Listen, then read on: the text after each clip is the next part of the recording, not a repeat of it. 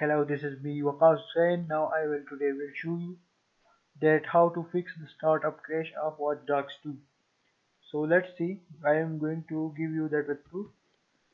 See that if starts or not. You see, it is gone down because it is crashed. Now I will show you how to fix it. So first of all, you have to right click the Watch Dogs and copy it and paste in your shortcut. You can see I have created a shortcut. Now go to the properties of that shortcut,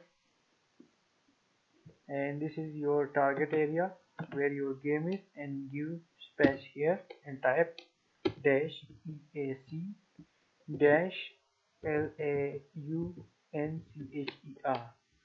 and now press OK. Now you will see the game will start.